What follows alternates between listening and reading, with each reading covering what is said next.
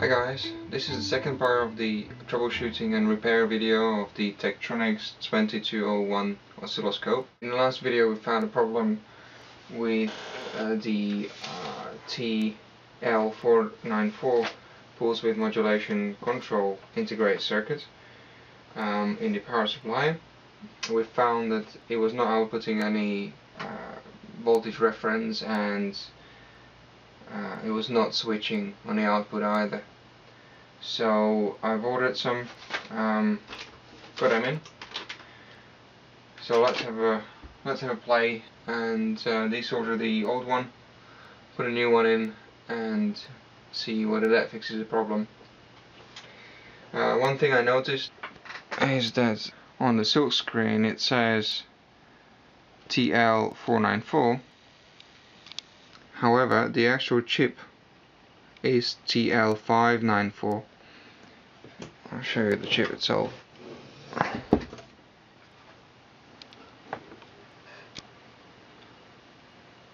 So you can see that the chip itself is TL594. Now, I should have noticed this before. I went by the silk screen marking, and that was a bit silly of me. But there's no major difference between the 494 and 594. The main difference is that the 494 is 5% tolerance on a 5V supply, and the 594 is 1% tolerance. And the other main difference is that the 594 has a under voltage lockout circuit added to this, which 494 doesn't have. I can live without those features, and you know, I've ordered the parts already, so I'm just gonna stick it in and see if it fixes the problem. If it's a little bit out of tolerance, you know, it doesn't really matter for the purpose of the repair. And if it's too far out, then I can always order the correct chip and swap it later, once I found out that the problem is with the power supply. This is the little culprit here, TL594CN. I'm not going to be taking any chances here. I'm not going to try and desolder the entire chip, since I'm not planning on saving it. Just going to take my side cutters and cut each pin out.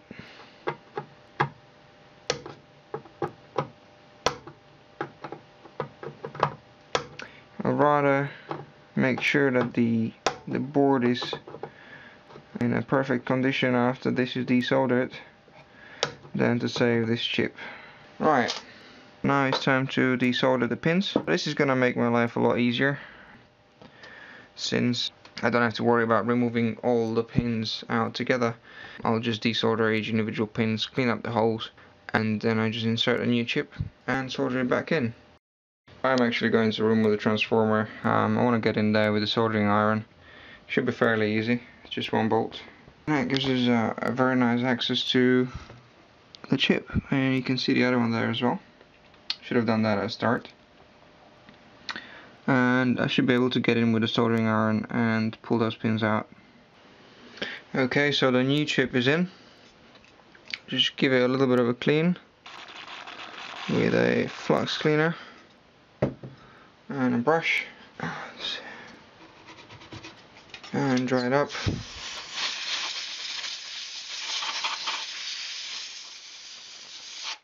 That's it.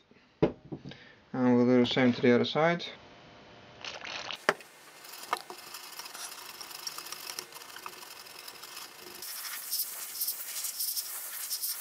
Make sure it's all nice and dry. And that's it. Repair done. Now it's time to check whether it works and whether maybe we have some more troubleshooting to do. Tighten up.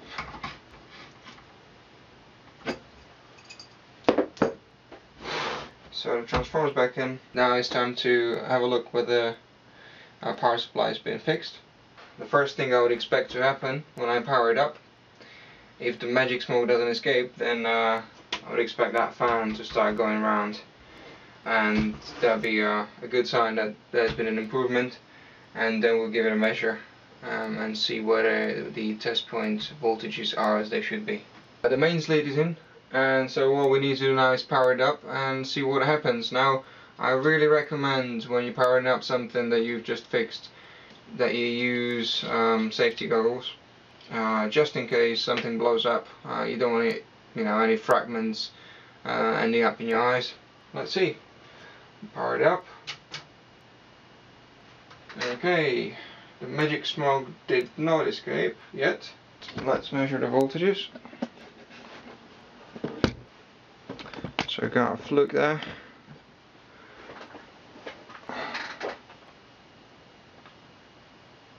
Whoop! That's a good sign. I just noticed there's a little dot there.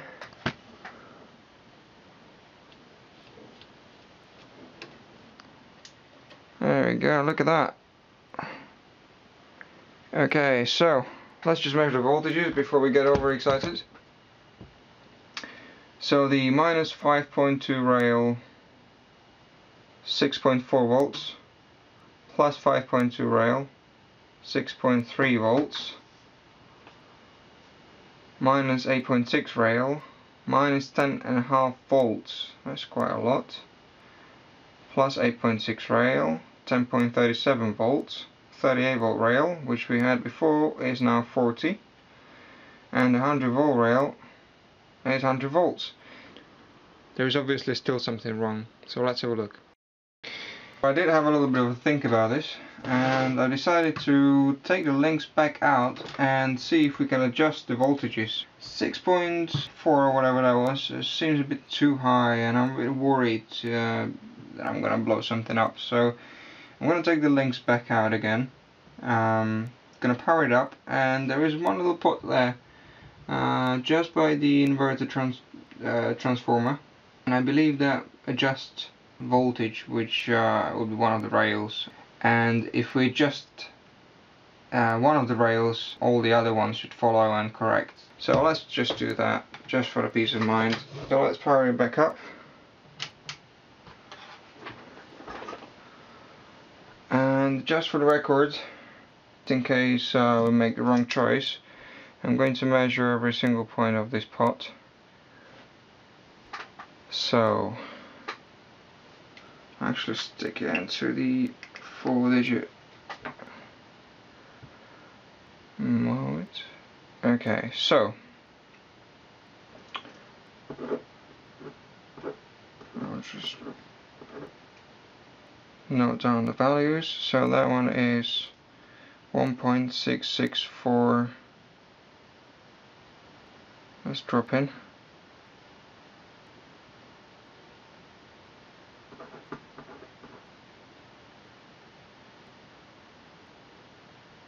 Let's say 1.663. That one is 0.308.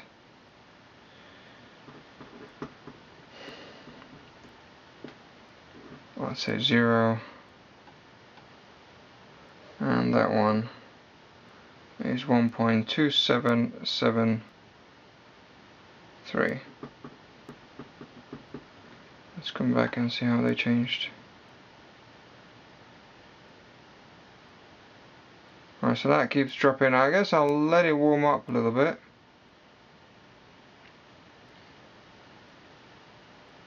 Alright, my impatience won.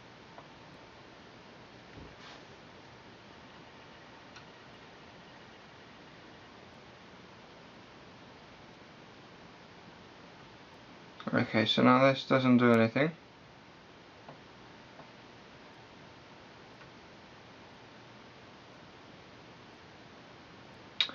So I better put it back on the original value, 1.2773.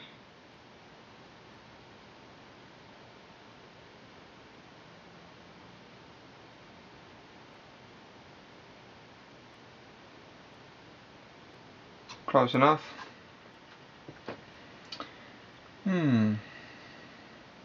I would have expected that one to be the 1. There's no other pot in the power supply that I can see. Strange. Okay, so now that we have soldered the links back in. I'm going to stick the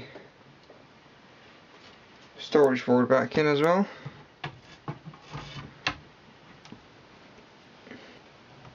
Okay, now we can close this down. For the moment I'm going to leave the RS-232 board out, and so we switch all these off. I'll put a little screw in there just to make sure we don't short anything out.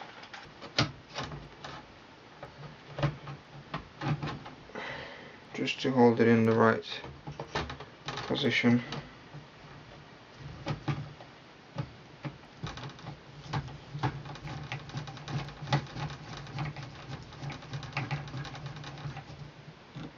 Okay. Double check underneath, make sure nothing is touching that shouldn't be. And I think it's time for the moment of truth. We'll power it up and see what we get. Hopefully nothing's gonna blow up. Okay, so we power it up. Moment, turned off. Okay. Mains lead.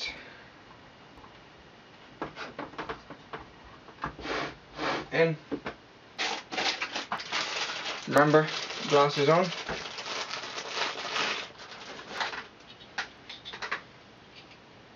And let's see.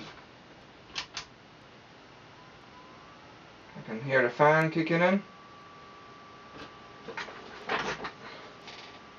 And we've got something. Right, let's have a look. Intensity, yep, focus. Hey, look at that. That's quite good. Position. Right, that's channel 2. Channel 1, both. See both channels. Yep, that's the first channel. Second channel. Brilliant.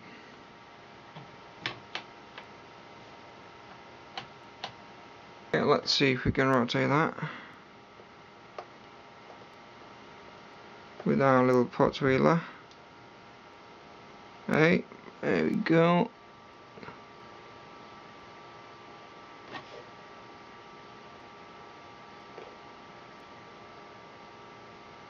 Okay, so I call that a success. I'll assemble it, put the serial board in as well, and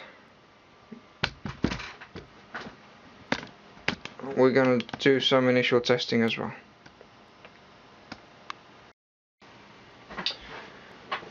Okay, so I'll pack up for the moment. It's getting quite late here, but once I get a service manual I'll do some calibration and I'll do a little video as well. I'm quite happy. Got it fixed. Very simple fault, but you know, you never know whether it's going to be simple or not. So yeah, thanks for watching. If you like the video, please click on the thumbs up button. And if you found any help or just, you know, if you found it interesting, I would really appreciate it. And I'll see you next time. Take care.